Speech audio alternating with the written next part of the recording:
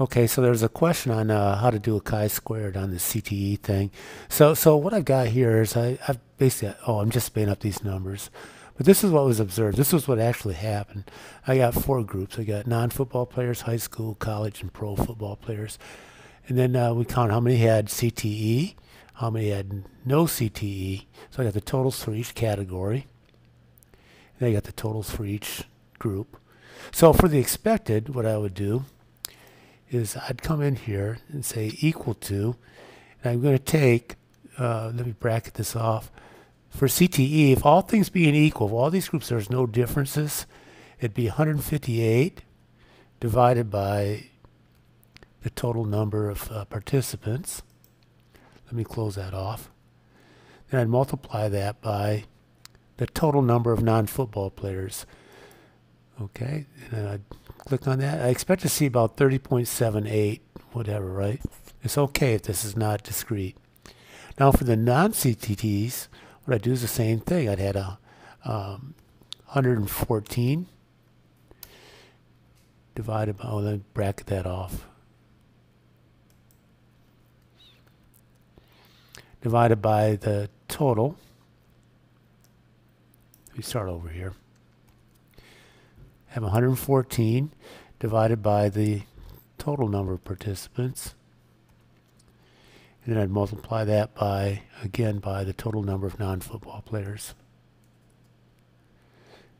Okay, again, it's okay if it's not a discrete number.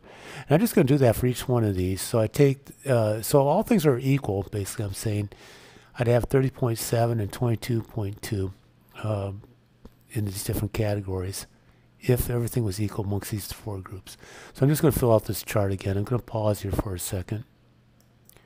Okay, so what I did is I went ahead and filled out the rest of the columns, same way, right? You look at all these, same thing. So as a double check, what I'm going to do is I'm just going to sum it up, make sure the totals are okay. It should be the same.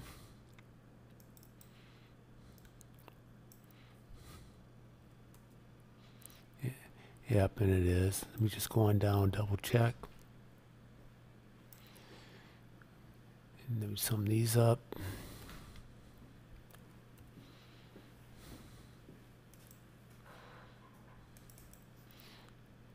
And this should be 158. And it is.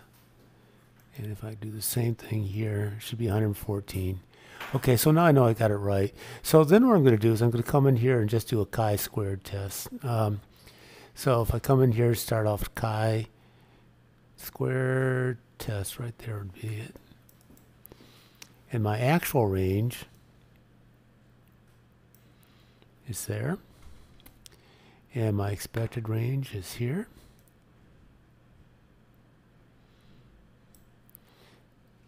I just close that off. The enter.